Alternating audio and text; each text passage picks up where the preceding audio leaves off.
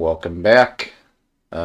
Today's segment is brought to you by the letter R for Reichenbach and the number 5 for reasons we'll see in a minute. And Reichenbach being the pioneer of philosophy and science in the last century. And number 5 being, we'll take a look. But yeah, when you're playing chess, and players are being assigned a rating based on their performance. Turns out that if you have the first move, you have an advantage. So we'll take a quick look at the code, but then also dive into the GitHub issue that spawned me to work on some of this code. So there's a class in the Lichess codebase called rating. It has the initial rating at the beginning of a rating period, initial rating deviation at the beginning of the rating period, volatility, etc. So I've added one more constant here that I've called advantage to represent the handicap or advantage that is given to one player over the other, because you can't have both players moving first. And so I measure this advantage in terms of a number of rating points. And so I go ahead and implement Glickman's suggestion of when we're about to do a rating calculation, account for the advantage as part of the rating. I made this private because this particular function is not something... This is more likely to cause a headache than cause anything helpful. It is consumed once, and we'll take a look at where it is consumed. Actually, we don't have to see at what consumes the consumer of that, though. In the Lichess rating calculation algorithm, there's at most one game per rating period, or at least one result per rating computation. That is, every time a game finishes, a rating is computed, and the rating list is never recomputed from a list of ratings that has more than one result, or a list of more than one result. And the result includes the opponent's rating and the outcome, win, loss, or draw. So I changed this number of maximum iterations for, well, I don't know if we're actually going to see this appear in the diff or not. I believe it's step 5 of Glickman's algorithm, where it takes everybody's rating and attempts to approximate a new rating for this player based on this player and their outcomes. And so that's not done, I don't think it's done in this estimation phase. But yeah, take a look at Glickman's paper, and you'll see where there's a function called E in his paper. And that function E is also represented in this code that had been originally authored by Jeremy Gooch. You can find Jeremy Gooch on LinkedIn if you want more information about him and what he's been up to. He was so kind as to provide this source code that I believe was GPL licensed. And you'll find license.txt bundled with his code wherever it is promoted to. But yeah, Jeremy Gooch was kind enough to take Glickman's efforts and convert them into Java code. Other people have converted this into other languages.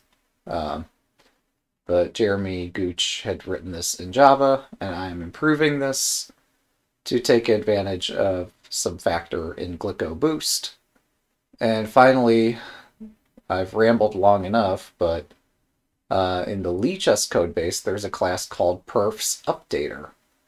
And this class has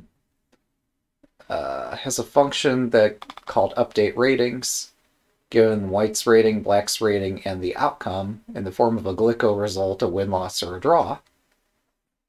In the event of a draw, white had started the game with a 5-point rating advantage, or a 10-point rating advantage because they went first, so they get a 5-point handicap. black gets a 5-point deficit. So black should get more than 50% credit for a draw. In the event of a win, white claims the full win, but based on having a higher rating to start with and based on facing an opponent's lower rating because white went first. And so this is what I mean by the number 5 and this kind of advantage. And we'll take a look at where this +5, -5 comes from in a second. I just didn't want to make my code change too confusing because it will spark some debate, even though it shouldn't. Oh, but yeah, so I mentioned the +5 and the -5. I did not really talk about this 3,000, 1,000 change. So my point is that during the calculus, based on the Illinois algorithm, to determine the delta and mu and epsilon and all those special values, that calculus based on a single game result should not take 1,000 iterations. Even in Glickman's paper, it takes at most 19 based on 10,000 samples. So if it's taking more than 1,000 iterations to do your integral-based math, something's not right. Really, this should be much closer to like 10. There's no way that based on a single outcome it should take so many iterations. But anyway, I added that in to try to add some type safety to the whole thing. So yeah, and my message there, Glicko 2 converges within 1,000 iterations or something's wrong. As described in the Glicko paper with 15 games per rating period, the mean iteration of the Illinois algorithm, etc. is quick. Again, reference Glickman's paper if you're curious for the details. So this code patch is to try to address an issue that I've brought before the Lichess team, and they were kind enough to document for me last year, that Glicko Boost has recommended this improvement to the original Glicko 2 algorithm. This is recommended by, I believe, Harvard professor Mark Glickman, a statistician who's well trusted by the U.S. Chess Federation as well as chess.com. And yeah, I believe, yeah, certainly his work is well acknowledged. I mean, I had this idea separately that, like, white goes first, so obviously you want to account for this in the rating thing, but he actually formalized what does it mean. And what it means is you account for, like, white doesn't get as many rating points for win. It's that simple.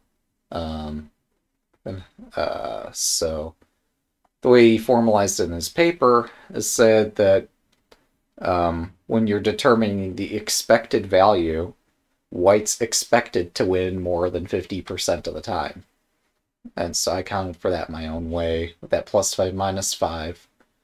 And my +5, -5 are based upon Nicholas actually doing some experimentation here, where he gave white and black different rating bonuses, deficits, whatever, and measured a number of metrics, and we'll take a look. This is attempting to present a summary of this, but white actually scores 51.6% in a sample of 5 million rated standard games. So this corresponds to an expected score with a 11-point rating advantage. So note that my patch doesn't even give the full 11-point rating advantage. I'm trying to avoid controversy, so I'm giving less than that rating point advantage. We could always tune that at whatever phase we think appropriate, but if you give white an extra 5 rating points and black -5 at the beginning of the calculation step, that counts for 10 out of the 11. And so, yeah, somewhere around here, I don't know. This is a measure of the fitness function based on how much of a rating advantage we've given to white. And so I think somewhere out here is like if we've given a bonus of 0 to white, and here if we've given a bonus of, I guess, 20 or something. At some point, you hit the sweet spot where the rating formula algorithm is able to accurately predict outcomes of future games based on some machine learning and resampling and such. And so these are all measures of the fitness function. And yeah, there's also cosmetically, like, okay, if we were to make such a rating change and give white a bonus and give, or if we were to give white less credit for having won when going first, cosmetically, what this means is that one player in this sample of so many millions of games would have 22.82 fewer rating points than they currently benefit from. And I took a look at this player's Lichess profile afterward, and they've actually closed their account. So make of that what you will. But yeah, so what this says is that with this, that player would not have had the 22.82 rating points that at the time they enjoyed. So yeah, here is Niklas' work at my suggestion and Glickman's suggestion. Glickman through his papers, I through repeatedly begging someone on Lichess to look at this, and Niklas was ever so kind and generous as to do this research, benefiting from previous work done for the Kaggle data learning mining challenge. So yeah, here's the data set. There's 5 million games with some outcomes in there. And we group the time controls the same way as on the Lichess website, with blitz and bullet, correspondence, etc. being different categories. And then borrowing, where was that? Oh, here's Glicko 2, really trivial implementation thereof. That performs the traditional Glicko 2 math. And then we add one parameter in there to estimate what if white had a 11-point rating advantage, just because they go first. And so, yeah, this is what we end up with, is that, hang on, let me actually try to read this. So here's the Glicko 2 fitness function. Where are results linked into this pandas-based research? Let's see, so this is saying for a certain player, given that 5 million game database sample, at the end of that period, they would have ended up with a rating deviation of 110 and a rating of 1500. And if we calculated this player's rating a bit differently, yeah, it's true. Based on a small sample of games, rating deviation doesn't particularly matter. Let's see.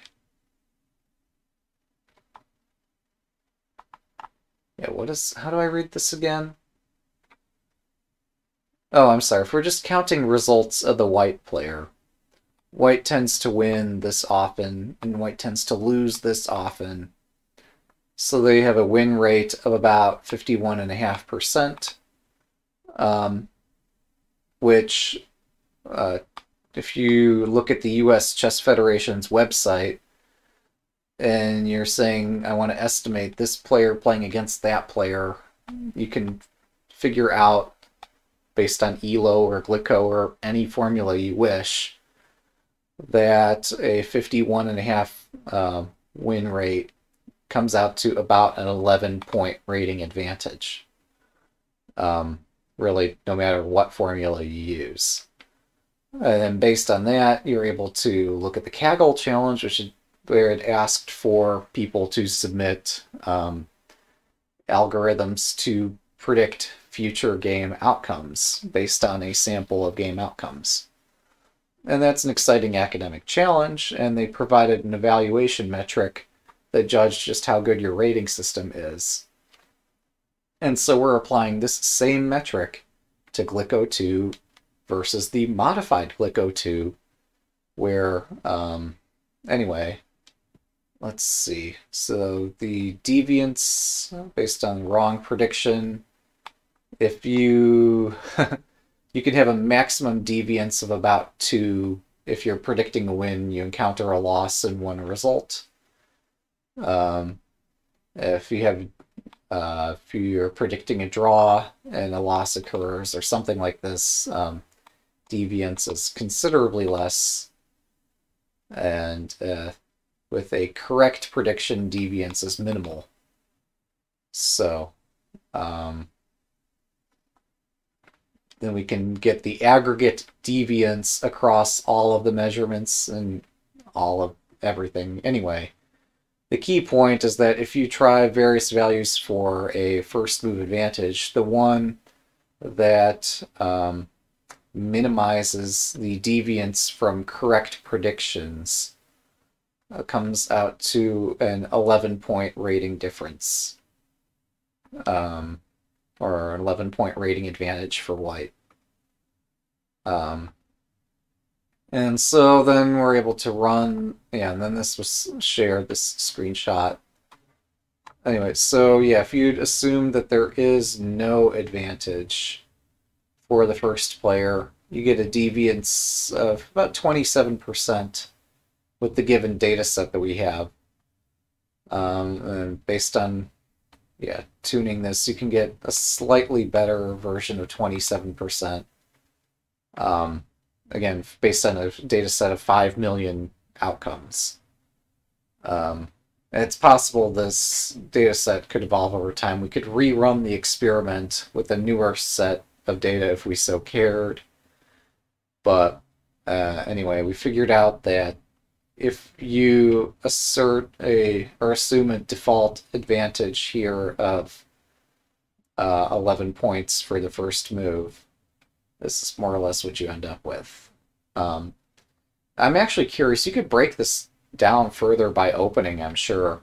Although I'm sure some players have a preference for certain openings, so that kind of muddies the waters. But if you were to go look at tournaments where players did not get to select the openings, but the openings were selected on the player's behalf, you could measure just how good the King's Gambit is.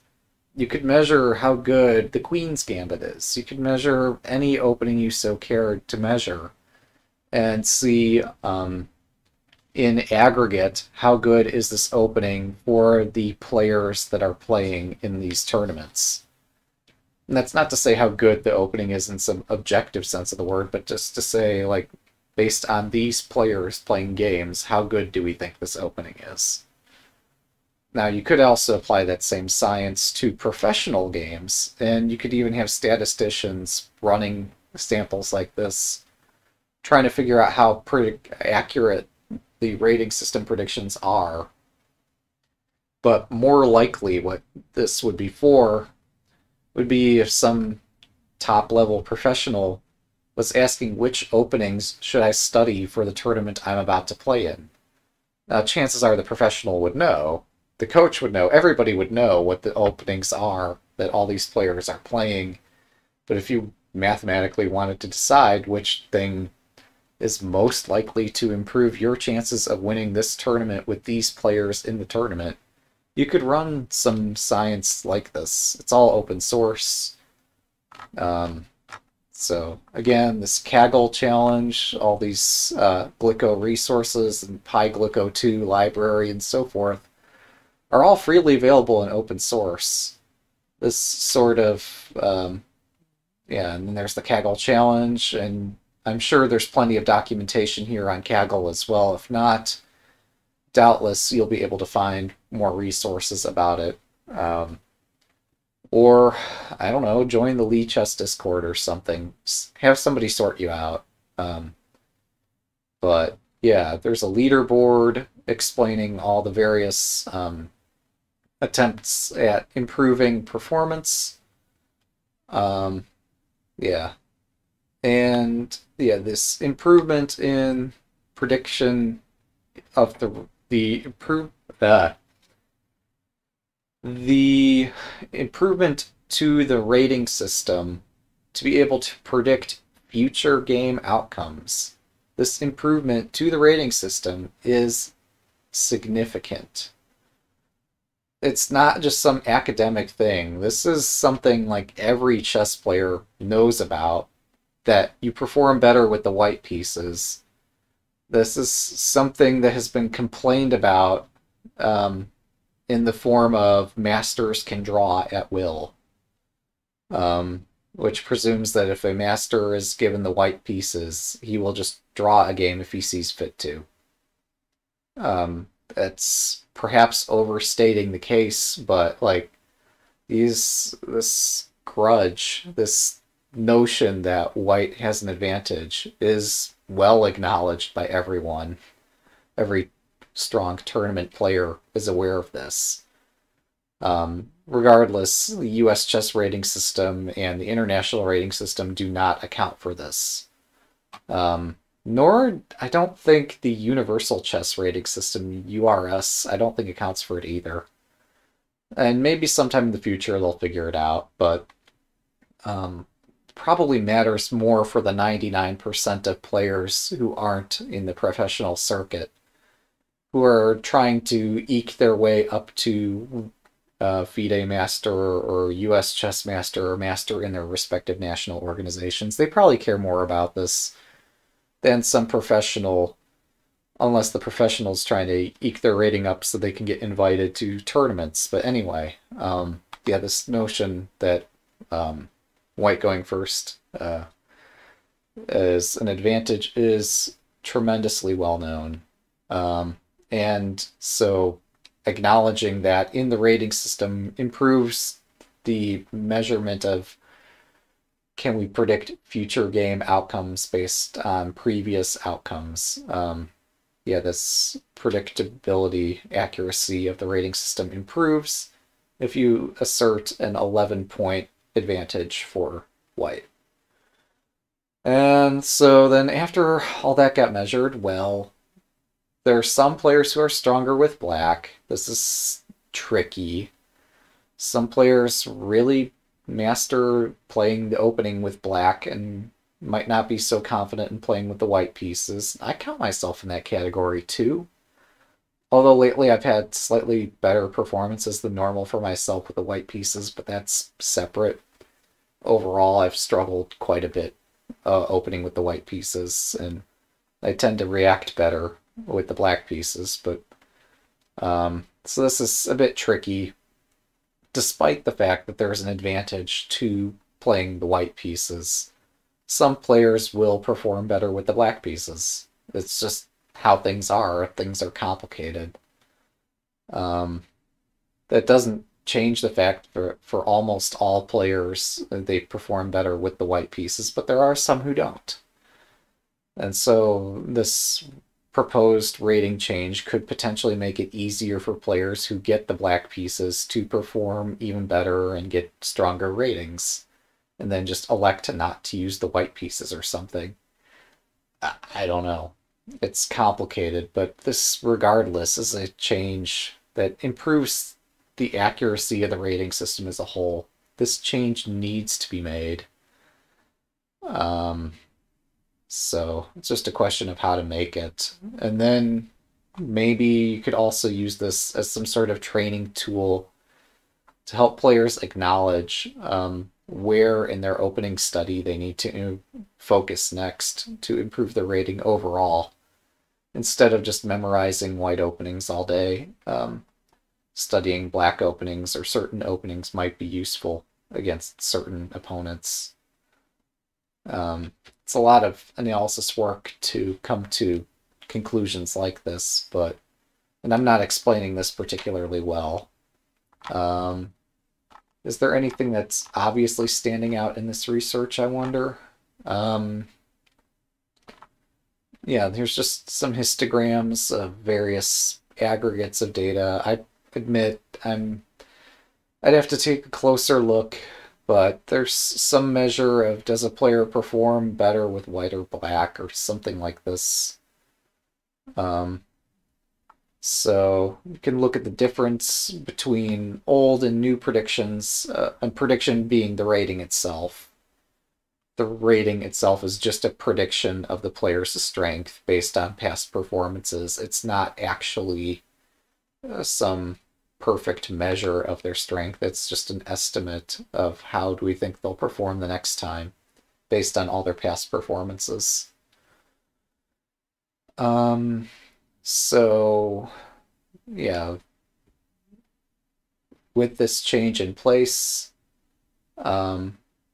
this would not affect many players' ratings at all. It would affect some players' ratings in a positive direction. It would affect some players' ratings in a negative direction. It's roughly what you'd expect, right? That just because white has an advantage doesn't mean that one player is playing white every game. But yeah, you'll see, at least this is not some crazy distribution all over the place of, it's also not a uniform distribution saying like some players are going to lose 1,000 points and other players are going to gain 1,000. No, we're talking like some really small margin that players are quite vocal about and care strongly about. But yeah, and then we could look at particular players and the impact before and after the rating change, and we could see like here's one player and their rating would have gone from 1562 to 1564 as a result of this change over 125 games. And yeah, if you do this same experiment for players who have tons of games, you'll find also this is, again, not a uniform distribution. You notice that this scale down here, in terms of, I think, sigma or delta or something, like number of standard deviations, we're talking practically 0 standard deviations in terms of how many rating deviations their rating would be affected. Whereas if you're looking back here, where some players might have only played a couple games, so their rating will be sharply changed.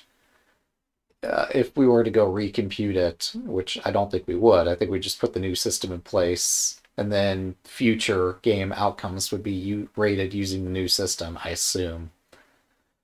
But yeah, if you were to actually update everybody's rating who played over 125 games, or 100 games, we would find that, yeah, the change to a player's rating is quite minimal. As a result of this change, because Lichess does the best it can to balance which colors it assigns to which players when they're playing in tournaments and rating pools and such. Some players will go out of their way to avoid playing with the black pieces, and they will abort dozens of games and get banned by the system because they don't want to play the black pieces because they recognize that white has a rating advantage. Well, no longer. Now you might find some players who prefer playing with the black pieces, and they get paired against opponents who prefer playing with the white pieces. And okay, seems fair to me. But overall, the system will still try to balance colors. Players won't complain as much about it. So yeah, this player who's played 132 games, if they were to have all their games re-rated, all their opponents' games re-rated, etc., their rating would jump 2 extra points.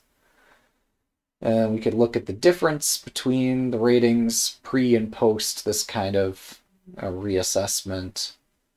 And some players would stand to lose about 20 rating points if we were to go back and re-rate all the games, which I don't think we're going to do. But going forward, if there's some players who have an affinity for playing one color or the other, this would probably affect them more than it would affect anyone else.